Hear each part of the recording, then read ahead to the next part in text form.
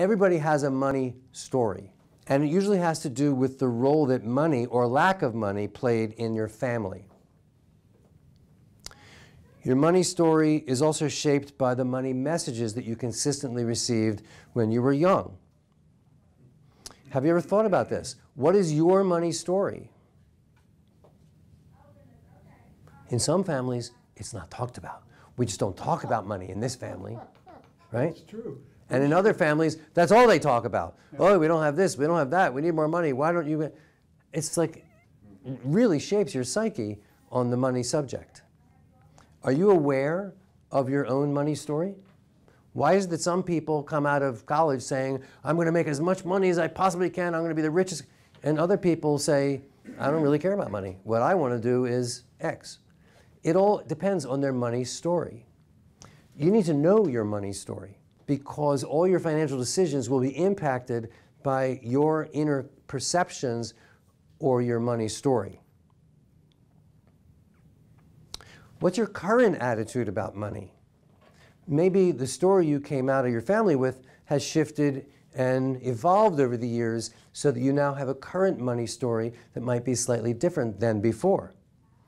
You need to be consciously aware of this whole way that you hold money, the topic of money, because it's going to impact your retirement and the finances in your retirement.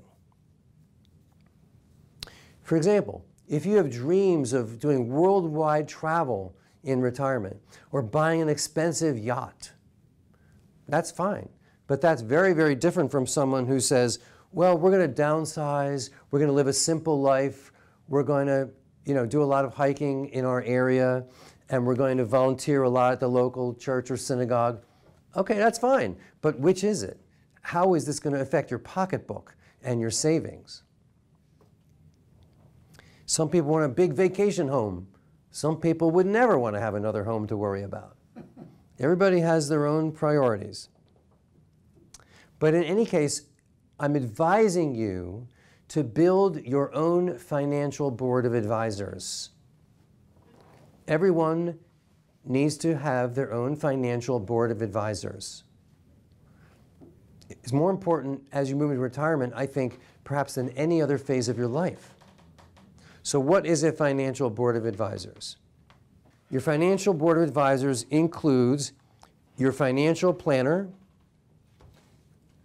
/ retirement financial advisor. That's one. Second is your accountant. Yeah. Third is your estate attorney. And fourth is your insurance expert. You need to surround yourself with these people. Moreover, you have to like them and work with them on a regular basis. You have to get them all working together as a team. You need to introduce them, meet with them as a group, whether it's in person or by Skype or perhaps Zoom, and have them on the same page working together like a group of coordinated experts. It's not optional. I'm saying you don't work with them if they won't agree to work collaboratively with your other advisors. That's my point. And when you hire them, you say to them, I expect that you will do this and work with this guy and this gal. Will you do that? If they say, no, we don't do that here, then say, thank you, goodbye. And if they say, of course, we do that all the time, then the answer is, okay, great. Where do I sign? So these people have to be on board with the idea of collaborating and working as a team. Having a will is nice, but that's only one small piece of the puzzle. You need an estate attorney to cover all the different relevant aspects and to discuss with you how that ties in to your financial picture and your insurance picture and all the rest. It all needs to be integrated. It needs to be a team effort. When you have this team together, when it's working properly, it creates a financial peace of mind. It makes your financial planning an integral part of your overall retirement vision. And I'll even add another expert, which is related to insurance, but that's a Medicare consultant. You know, when you get to the age of Medicare, you don't just go on a website, sign in your name, and boom, you're on Medicare. There's a zillion questions, there's a million considerations, there's all kinds of complicating factors that can truly mess you up if you're not 100% clear and educated and up to date. There's a whole industry which has sprung up, which is Medicare consultants, Medicare experts, who help you navigate through all these questions when you get to the age of 64. So it's not as simple as they would want you to think by looking at TV commercials.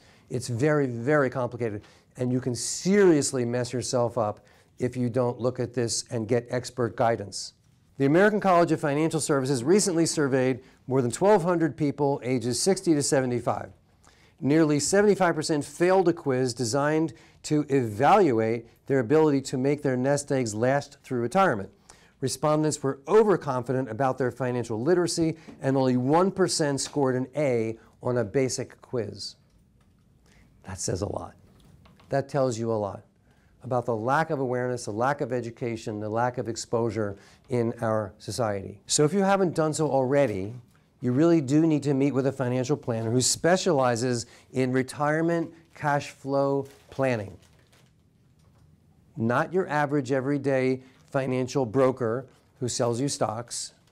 I'm talking about one who really has a specialty in planning your financial future vis-a-vis retirement and retirement cash flow planning. It's a very different discipline. So there's the accumulation stage, and now you're in the decumulation stage.